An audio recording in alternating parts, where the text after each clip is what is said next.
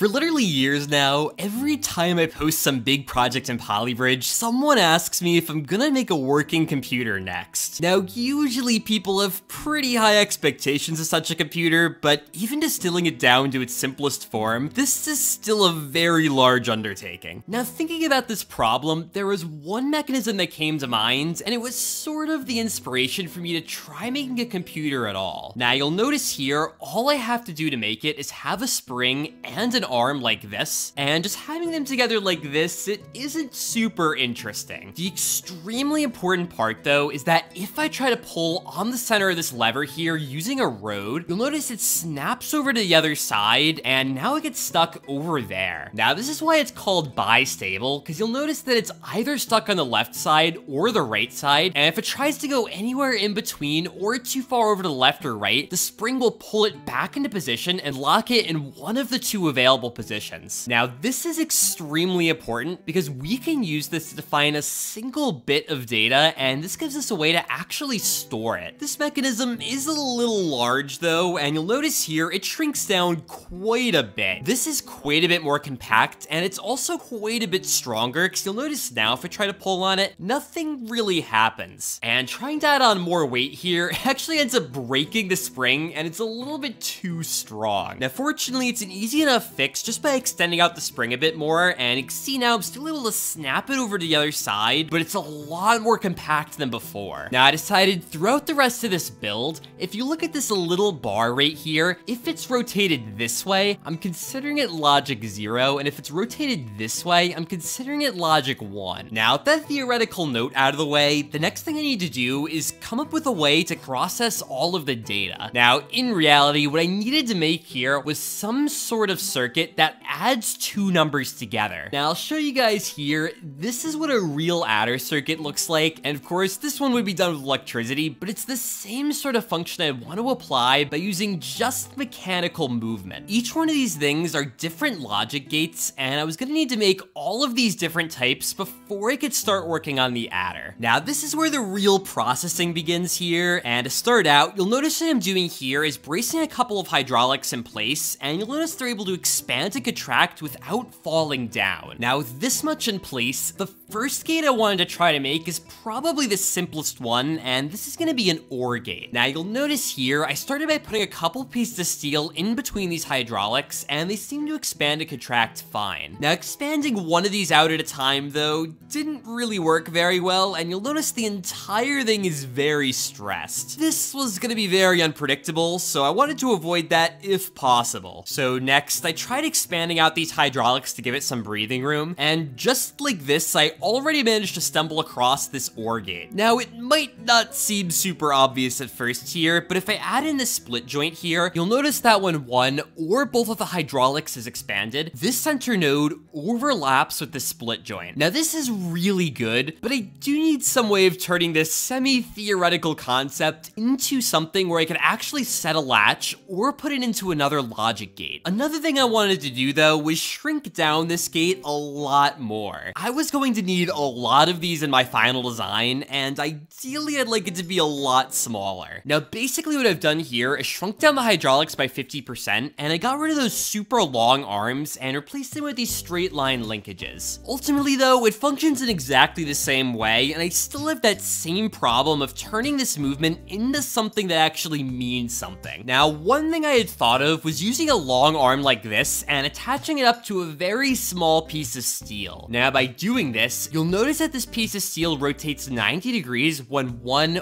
or both of the hydraulics is fully expanded. But you'll notice here, there's a lot of stress in the machine, and it didn't really seem to act correctly. Now, stress is really bad because it means things are bending, which means things aren't gonna work perfectly. So I tried moving down the attachment point for the arm, but this presented a new problem. The logic gate is actually now bent out of place, and this means it's totally not gonna work as expected. So to fix this, I had the idea of using a couple more steel bars and a spring. This keeps it from overextending, and by doing this, you can see now I'm actually able to power this large arm, and it does seem to be functioning correctly. So with that done, I dropped a quick label for it here, and now I just have a few more gates to make. Now, this next one's actually probably the easiest, and it only has a single hydraulic on the input. All I want to do here is invert the input, so if the hydraulic is expanded, the output won't be expanded, and if the hydraulic is contracted, the output will be expanded. Now for this, all I actually had to make was a very simple wheel, and you'll notice it's able to rotate 90 degrees when the hydraulic expands. And by attaching to it in the right position here, you'll notice now, as the hydraulic expands, it pulls back the output, and as it contracts, it pushes it back out. Now, just like that, I had the NOT gate made, and now there's only 2 more logic gates I need to make before I can build the adder. The next one's actually really simple, and it's gonna be an AND gate. For this, we just need to take the OR gate, and you'll notice these couple of bars in the middle. All I have to do is pull them out to the other side, and this is already an AND gate. Now, by attaching an output shaft here, and also adding in a spring to keep it from bending in like before, you'll notice now that only when both of the hydraulics are expanded, the output is also expanded. This is the function of an AND gate, and with these 3 built, what I wanted to demonstrate very quickly is that we could take the output of one of these gates and put it into the input of another one. So here, I wanted to try putting an inverter gate on the OR gate, and you'll notice now it is working. If you look at the output, it's only expanded when both of the inputs are contracted, and you can see how with this, we can cascade a bunch of these gates together and make a more interesting circuit. And with that test looking great, we just need to make one more logic gate. This one's actually pretty important, and it's gonna be this exclusive OR gate. Now, it's pretty similar to the OR gate, the only difference being we don't want the output to be expanded when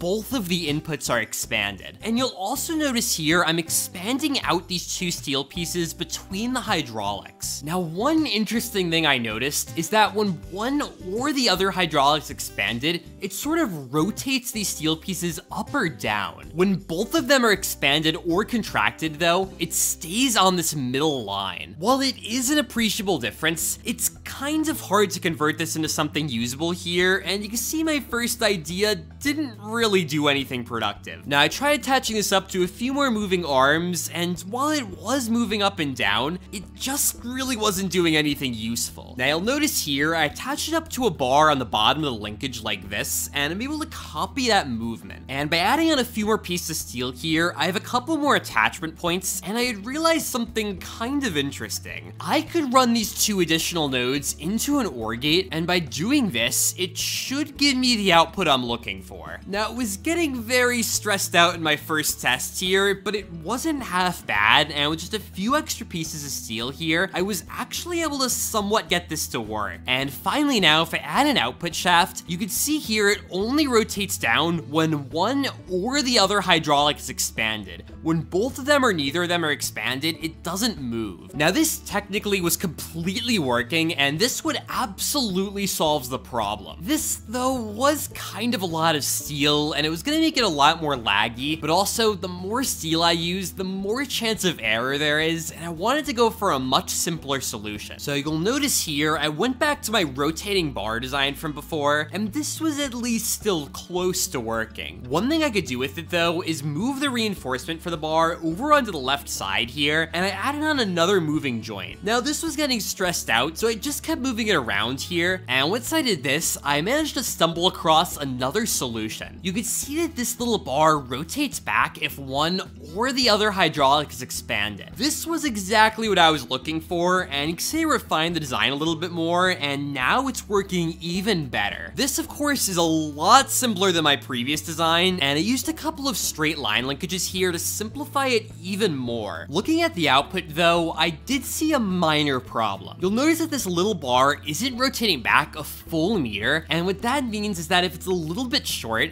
if I try to run that into another logic gate, that error is just gonna keep building up until eventually it causes it to break. And after tuning one to be as close as I possibly could get it here, I had an XOR gate that was relatively simple. Now, technically, I did need to use a NOR gate here to invert the output since it ended up being flipped, but once I had that, it was working completely flawlessly, and finally with all of these gates developed, it was time to start working on the adder. Now you can see this first adder circuit I'm working on now, and this is called a half adder. Now this is of course opposed to the full adder, which eventually we will need to make as well, but you can see the half adder is a lot simpler, so I just wanted to start out with that. Now to make this, I put down an XOR gate here, and you can see I also wanted to put down an AND gate. Now both of these gates are accepting inputs A and B, and once I had this, I also needed to connect it up to the bottom AND gate. To do that, I'm using a couple of wheels here, and by using these and a couple of cables, I can carry the rotation from those top wheels over to the bottom, and this lets me also connect those inputs directly into this AND gate. And now with pretty limited trouble, I have a working half adder. Now you can see as I cycle through all of the different input configurations, I actually am adding up to the correct output. Now this was really good, but I do still want to make that full adder, and what this is going to let me do is add on one more input hydraulic. This is going to be very important for linking multiple of these sections together and letting me add much larger numbers than just 0 and 1. So I copied over another XOR gate. You can see I added a hydraulic onto the front here, and by using some cables, I'm able to attach that input over to this XOR gate. Now at first here, this seemed to be working pretty well, and it did seem to be generating the correct output. Now I'm trying not to get too into the weeds on exactly what is connecting to what here, but once I had that AND gate hooked up, I just needed one last OR gate on the end here, and you can see now, once I got that hooked up, I tried to cycle through every single different input configuration. And with all of these different numbers here, I'm trying to show you guys that this actually is working as expected. It's definitely quite a bit more complicated than the half adder, but with this, it should let me cascade these things directly into each other, and my hope was to be able to add two 4-bit numbers together. So with that working, theoretically all I need to do now is just add on another one of these sections, and you can see here by using 4 more cables, I'm able to cascade the first adder directly into the second one. Trying this out here, it did arrive at the right result, but I also noticed that some of these linkages didn't seem to be rotated a full 90 degrees, which was causing them to not perfectly snap to the right positions. Now, one solution I found was expanding out these spring mechanisms, and this allows things to rotate a lot further. But I could still see there was a little bit of error, and if I added on any more of these adder units, it probably would be enough to start causing wrong answers. So to fix that, I did have an idea. You'll notice this little latch that I made before is finally making an appearance, and now, as I turn on this output, the spring is helping to push the output over to the correct position, and by using another spring here, I'm able to loosely link them, and this lets it very nicely snap over to the right. And of course, I can shrink this a lot here, and with this, my answer was a lot better to find. Now, I realized I could also cascade a lot more of these into each other, and this reduces the error even more. With 3 of these, it was snapping very nicely to left and right, and once I saw that, I wanted to try to add on another one of these units. So I went ahead, I copied over this entire thing onto the bottom here, and the lag was a lot stronger, but at least initially, it did seem to be giving the right result. And after trying out a few other random results here, it seemed to be working really well. So you'll notice now, I'm finally going back to figure out a way to copy data from one place to another. Now this little latch clearly proved itself as a way to be able to store data, but being able to copy it, I still needed to come up with some sort of system. Now the first idea I had here was using a hydraulic to push down on this bar, and you can see here it copies the state of the left bars. Now with another hydraulic here, I'm able to expand it, and this at least initially seemed to kind of work. Eventually, I even got the idea of using hydraulics to kind of contract and pull over my latch. This was good, but the problem with it is that since these 2 hydraulics have a node in the middle,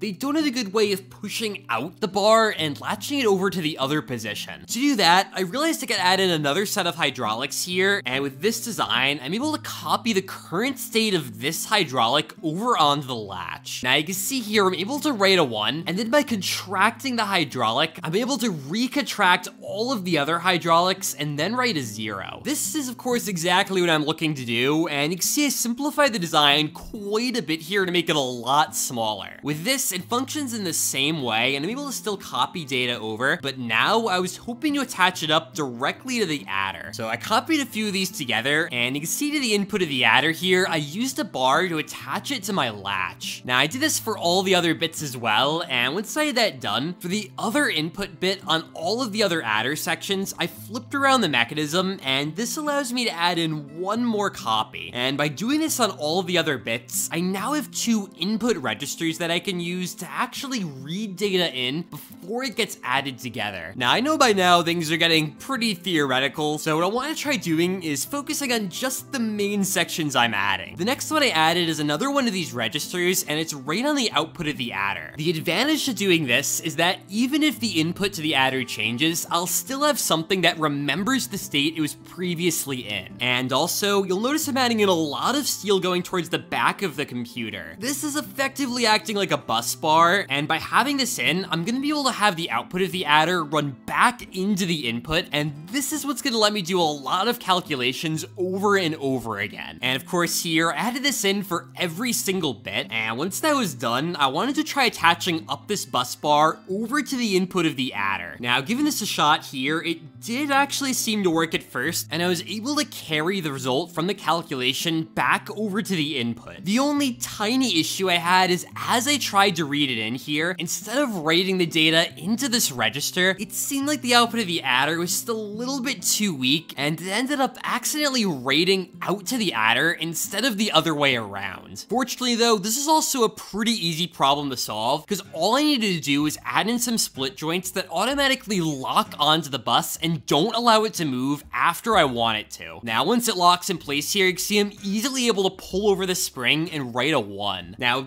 this worked really well, so I copied it over to all of the other bits, and with the adder looking really good now, next, I wanted to add in some RAM. At first, this definitely seems like it'd be pretty complicated, but really, we already have everything developed. All I need to do here is copy a bunch of these registers in a line, and then I just need to attach it up to this bus bar. Now, once I got this on all of the bits here, I have 4 separate places I can store data, and considering the complexity of this computer, it seemed like a good place to stop. And with that, I just had one more latch I wanted to add in. This is gonna be for the output register, and you'll notice I put it on the very end of the adder here. Now, by contracting those hydraulics, it'll read the data in from the bus, and by adding in some fingers here, I'll be able to easily see whatever data I want to. Now, as a quick test here, I wanted to read in a 1, and you can see here, I was able to do that pretty easily. Now, I also wrote all of that data into RAM as a quick test here, and you can see how all of these top latches end up being set. Looking at the bit below it, you'll notice all of these latches end up being not set. So with this proof of concept pretty much good to go here, I wanted to add in a lot more hydraulics and start working on a program. Now, the first thing I wanted to make here was gonna be a Fibonacci program to count through all of the different numbers. Of course, it took me a little while going through every single phase and turning on whatever hydraulics need to be either reading or writing data. Now, starting out, it does produce a 1 on the output, which is good, and the next value should read in as a 2. This didn't happen though, and instead it just said it was 0. That was a little strange, and I was looking for what the problem might be, and fortunately it was super simple. I ended up just missing a couple split joints when I was trying to program everything, so I spent a little while just verifying that I had everything correct now, and once everything was looking a lot better here, I wanted to give it another test. Now, starting out again, 1 gets read in fine. After that, we do get 2, which is good, and the next value is 3. Then it's 5, which is also good, but unfortunately after that, then we get like 12 and then 7 or something. It wasn't going great. And I noticed the problem was once again this carry bit. My little spring system was still just a little bit too strong for it, and I was gonna need to be even more careful if I wanted it to propagate through. So I spent another extremely long period of time trying to fix that, and once again, I gave this another test. Now 3 works, 5 works, then I got 8, which is correct, but then it failed once again. This time it ended up being a couple of hydraulics I was using to lock everything in place that weren't correctly moving. So you can see with another test here, I got 8, now I actually got 13, and 21 also worked out well. The final value I programmed in was 34, which I actually can't even properly show here, but at least the 2 showed, which I'm gonna consider good enough. And originally, I was gonna stop recording there, but there was something that was bothering me. I really wanted to have a nicer output than just 4 bars that move up and down, and ideally I wanted some sort of slider that showed what value was currently being displayed. Now you'll notice here I'm using 4 hydraulics and I'm connecting up a couple of wheels here with some cables, and this was sort of the idea behind what I wanted. Now the idea is that by using a lot of these cable designs, I should be able to make a nice slider, and it's starting out here at the most significant bit. You'll notice that as this bottom hydraulic expands and contracts, it moves this node on the bottom left over 4 meters. Now by adding in a little wheel on the bottom here, I'm also able to connect this up to the hydraulic above it, and by doing that, I'll be able to add another wheel that moves 2 meters. Now with this in place here, you can see that these rotate sort of on top of each other, and this gives me 4 separate states to point to. Now basically, by stacking on 2 more of these wheels on top of each other, I'll be able to point to 16 unique locations, and that's gonna give me a very nice slider output. It was getting a little crowded with nodes on the bottom here, but with 3 of these in place, it wasn't too bad at the moment, and this gives me 8 distinct states to point to. It also looks pretty interesting as it moves around in my opinion, and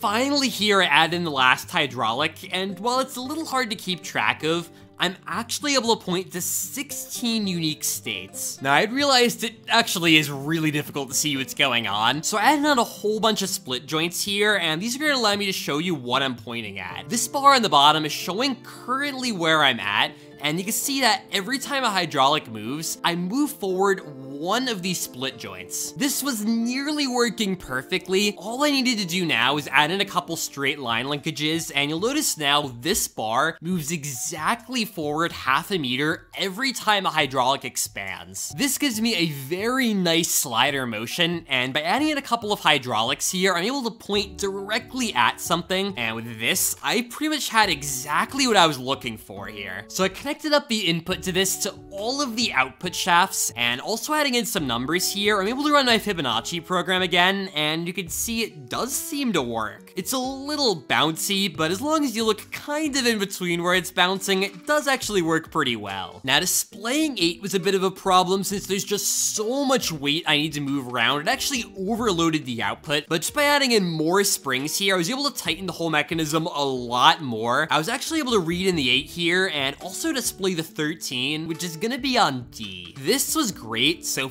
finally here, I encapsulated the entire thing, and I decided to write one more program. This one you're looking at now is a pretty simple counting program, and it just keeps adding 1 to the output every single cycle. The output is still very bouncy, which I'm not thrilled about, but it does actually seem to work pretty well here, and you can see I'm able to write all the way up to F. Now coming back from 15 all the way down to 0 did kind of break it, but it was one use anyway, so that should be fine. And finally now, just want to do one more quick run of Fibonacci, and also one more extra program. So guys, there you have it. Finally, I've made a computer, and while I don't have any conditional jumps that I could do, and I'm kind of abusing the hydraulic controller to make it a lot easier to run things, I think it's actually pretty simple for what it's doing, and I'm pretty happy with how everything turned out. But guys, if you are Polybridge ideas, make sure to leave them down in the comments below. Make sure to subscribe if you want to see more content like this, and otherwise, till next time.